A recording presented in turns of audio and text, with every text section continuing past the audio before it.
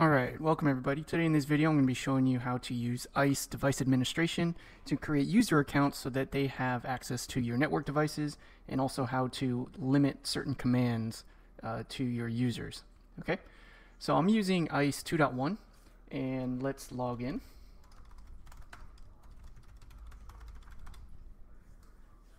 And this is what ISE looks like. This is my home environment, my home lab. So I'm practicing with ISE and I'm trying to get to know ISE a little better. So for device administration, we're going to go to work centers and then go to device administration. First go to overview, and this is what it looks like. The first thing you need to do is enable TACACS on ISE, and the way that you do that is you can click the development page, or you can click this link right here, but you can go here and tell that ISE, whatever device is going to be your policy node, which one to use. But if we go back here, let's go to this development page. I think this is also because it's enabled. So what we need to do is we actually need to go to administration and then go to deployment, and then look at your ISE deployment, and at the very bottom you'll say enable device admin service. So this is kind of like enabling TACACS. So now let's go to work centers, overview, and then let's start creating some user accounts. So first thing we're going to do is we're going to go to identities. All right, here you can go ahead and create all of your users that need access to your network, and we'll just click the add button here, and then this is where you give it a name. So we'll say test user admin, and then give it and let's give this user a password, password123, all lowercase, password123, and then you could give them an enable password as well. So we'll do the same thing, password123, password123. Okay, you could give them, fill in their information, first name, last name, and then also put them in a group. If you just hit submit, it'll put them in some default group. Nope, we got to do a capital P for the password, because there are some password complexity requirements.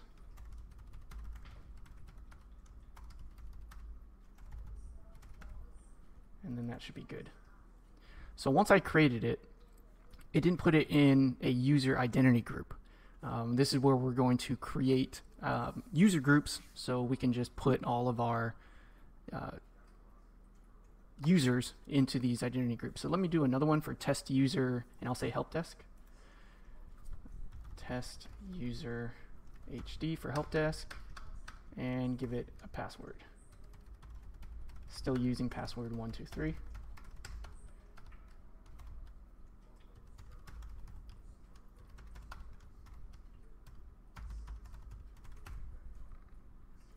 All right, there we go.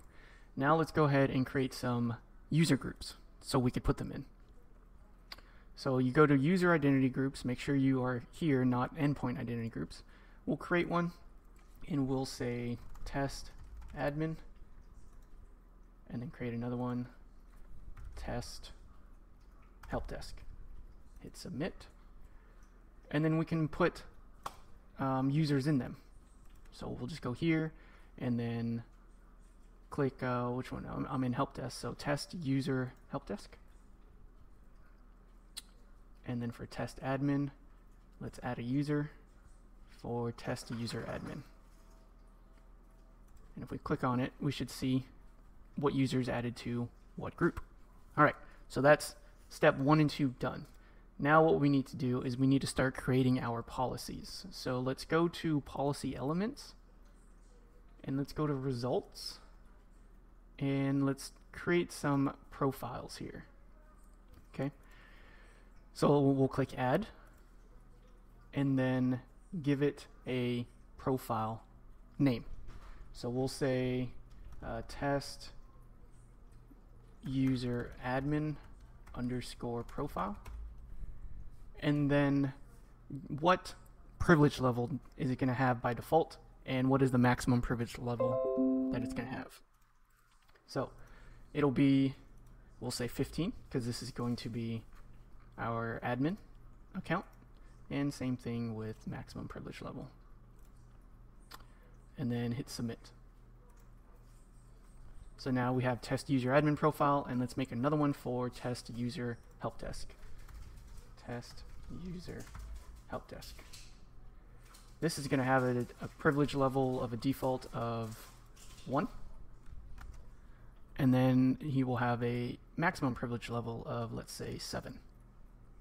Okay, and then we just hit submit. So now we created a TACAX profile, which gives them their privilege levels, but now let's go into the command sets. So we'll do add, and we will say test user admin underscore command.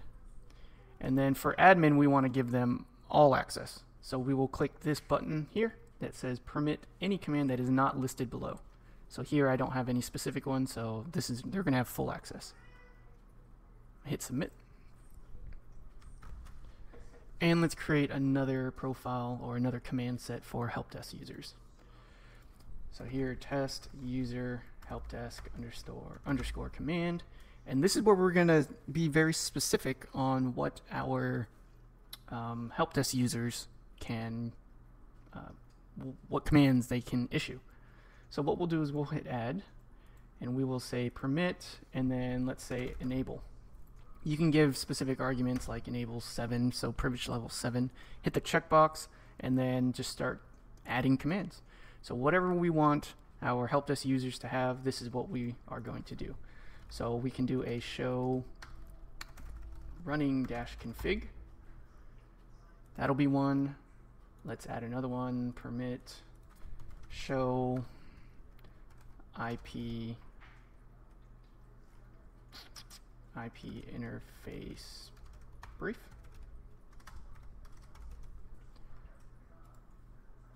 Add, and let's do a show interfaces status.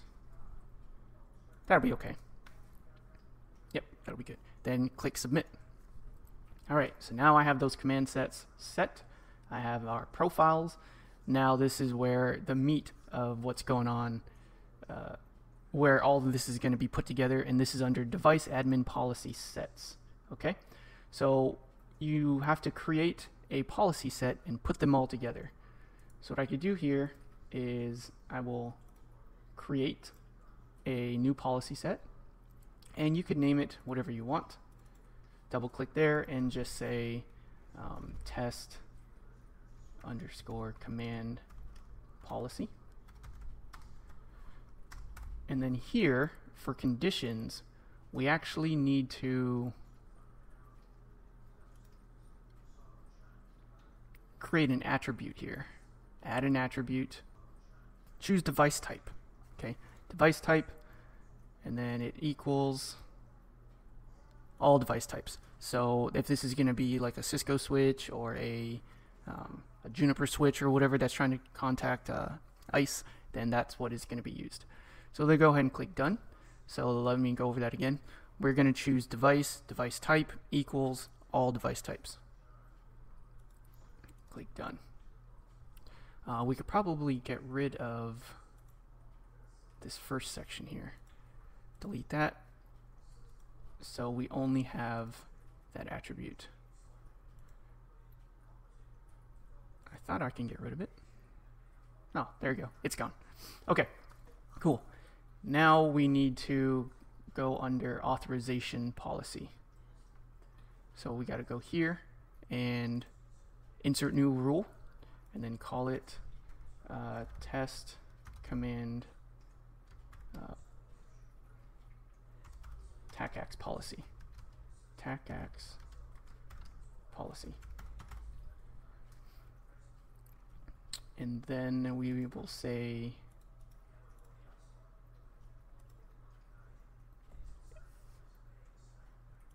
choose our user identity groups, and it says if someone who is part of the test admin group, then have them use the command set of test user admin command, and then choose the shell profile which is the test user admin profile.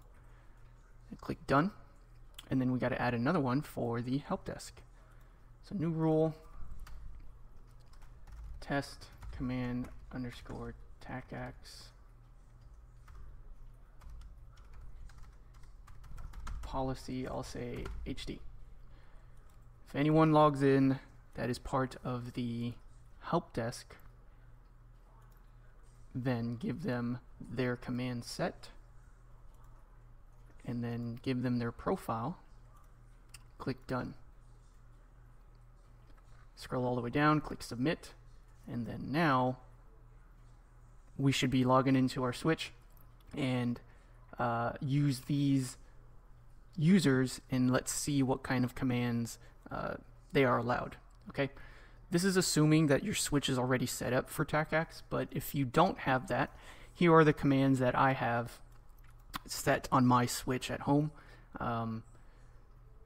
and make sure that these are all applied. One thing that I want to point out is I named my TACAX server ISE, so ISE, so whenever you see ISE in here, it's talking about looking at that server. Then under the line VTYs, I created a group called ISE group, which is created right there. Okay, so follow along with these commands and then apply that to your switch. Okay, I already did that, so now let's go and test it on my device.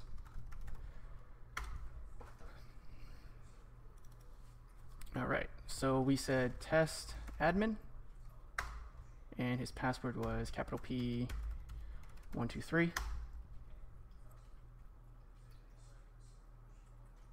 Authentication failed. What was the... Yeah, test admin. Let's try this again. Test admin. PASS.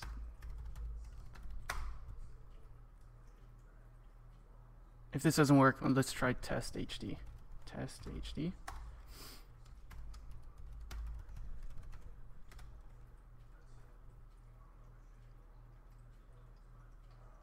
Authentication failed.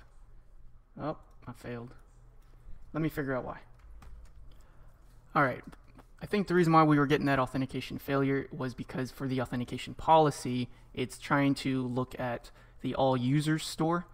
So that was, it was there by default. I didn't change it. I wanted to use the internal users because that's where all the users are held. Click done, and let's try this again. That's where all the... So the reason why I wasn't authenticating was because I was using the wrong username. Why didn't you guys tell me I was using the wrong username? So let's log in using the correct username, test user admin, and let's do a password 123, enable password, and we're in. We can go into config T, we can go into interface, the interface key 101, and we can do whatever we need to. That's good. We should have full access. Now if I exit out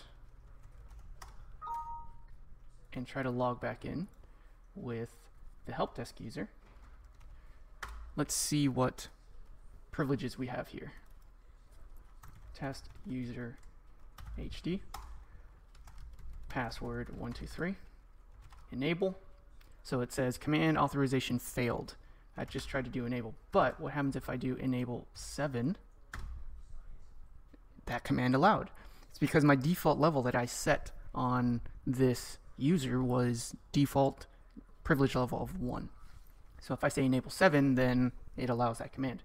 What else did I allow it to do? If I hit question mark, I don't have a lot of commands here. I don't even have the config command, so I can't go into config T. It doesn't allow it. But what I did have was show IP interface brief, I believe. So I have that command. I have show interfaces status. That's working. If I do a show run, it doesn't allow it. So here you get to see those commands that you applied on the user, or actually for the policy set, the TACAX command set. whatever you put here, then that user is going to have. So I just demonstrated that. So so that's how you set up users and give them specific commands to use. So I hope this was informative for you, and I'd like to thank you for viewing.